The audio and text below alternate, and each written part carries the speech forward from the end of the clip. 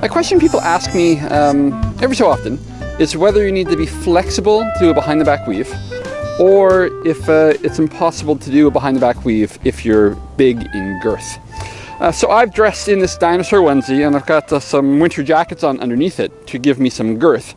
And I'm going to show you that even if you're big and not very flexible, you can probably still learn a behind the back weave.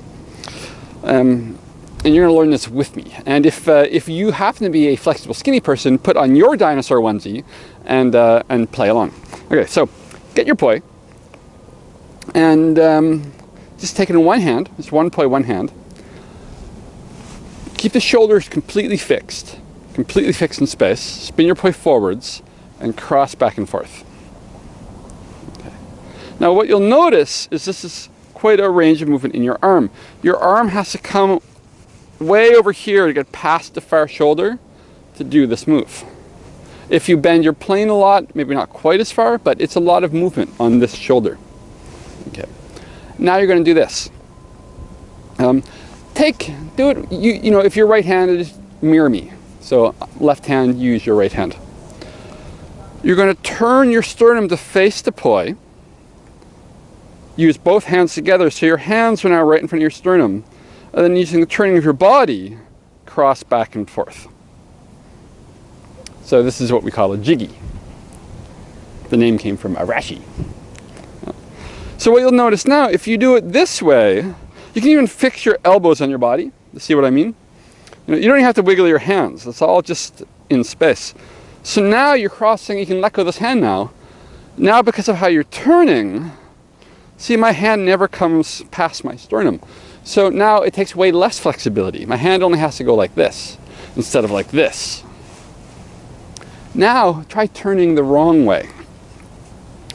So instead of turning with the poi, try turning against it, like this. That'll take some practice. And what you'll notice is that, of course, takes even more flexibility. That's the beginning, because you have to come all the way to here. Poof, pow, poof, which is really hard. Now, oddly, that's exactly what most people do when they're doing the behind the back weave. And you have to rewire your brain to learn to do it correctly behind the back. So with me, we can face this way. Now, if you were to not turn at all, it would look like this, which takes a lot of flexibility, because you have to get your hand all the way to the far hip, which, yes, takes flexibility. And the more girth you have, the more flexible you'll have to be. But the easy way to test whether you're flexible enough is this. Can you get your hand to your tailbone? Or to, your tail. Can you get your hand to your tail? If you can, you're definitely flexible enough. It just means you have to learn to turn correctly with the poi. Because watch. If my tail follows my hand, it takes very little flexibility. Because what's happening now is my tailbone and my hand are moving together. I can even grab my hand to make sure that I'm moving my tail to follow the poi in the hand. But most people do the opposite, because their brains are wired for how things move in front of them, and it all reverses when it's behind you. So people actually do this, which, as you can see, is already causing me a lot of problem with my big girth. And the reason they're doing that is they're trying to see the poi. So as the poi comes up here, they actually turn towards it. And look what happens. Look at how flexible I would have to be to make that work. Really difficult. But it's this instinct we have, this, it's an object flying in space. Of course we want to try to see it. And it has to do with how our brain's wiring right and left and all of that behind us. So this is the thing. If you do that, you'll have to relearn that. And that will take some messing around until you get it. So it'll go like this. Get your poi spinning backwards. Let it be just where it is in space. Turn your tail to the poi a few times. Turn your tail to the poi. Turn your tail to the poi. Turn your tail to the poi. Right? Then you're going to turn your tail to the poi, and as the poi goes over past your shoulder and it's coming down behind you, you're going to turn. So I'm kind of facing, so see my hand still is at my tail. It's not the far hip, it's just the tail. Again, as it comes over the top, down behind me, I turn. Down behind me, I turn. Poof, poof, poof, poof. Now the reason your instincts might not want you to do that is this.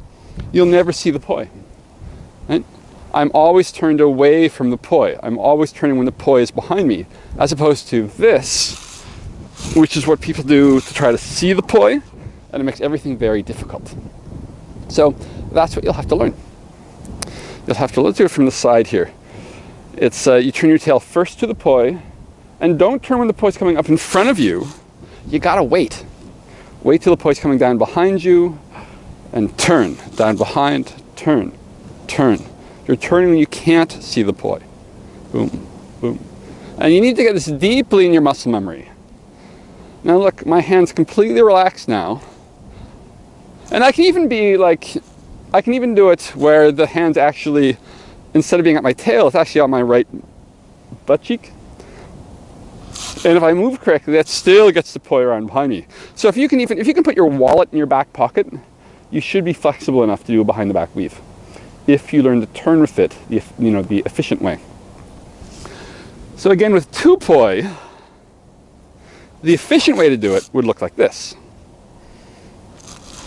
See where my tail is moving with the movement of the poi? And I guess my tail's getting in the way. Whereas, what a lot of people do is this.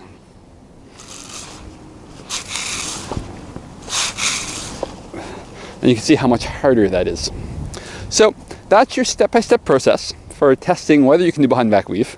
You can put your wallets in your back pocket. You can probably do it. And you gotta learn to move correctly, or efficiently, according to what I just said. You can also make up your own way of doing everything. So, hope you're having a great day. I hope that helps.